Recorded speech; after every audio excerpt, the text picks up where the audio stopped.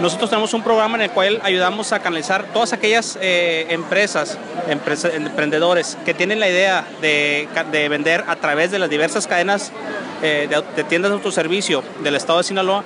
Nosotros los ayudamos para empujarlos para que ingresen a dichas cadenas, ¿no? Entonces ahora implementamos un programa de acompañamiento ya al interior de las cadenas y para ello desarrollamos el programa Las Ferias Regional Calidad Sinaloa. Estos básicamente son los stands, como los acabas de ver, de los nuevos productos y nuevas empresas que se acaban de dar de alta como proveedor, en este caso Casa Ley. Entonces, la Secretaría de Desarrollo Económico invierte en la degustación, es decir, invierte en el tema de la promotoría. ¿Para qué? Para que las empresas tengan una mayor rotación de sus productos, para que tengan una mayor permanencia al interior de las mismas cadenas y se logren consolidar como proveedores ya al interior de la cadena.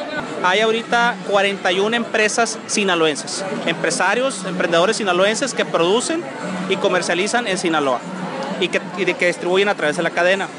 Y en la feria, y dentro de la feria son 6 nuevas empresas que logramos que ingresaran gracias a las gestiones que se han venido desarrollando de enero a la fecha. Y no solamente en el giro alimentos, generalmente asociamos una tienda de autoservicio con alimentos.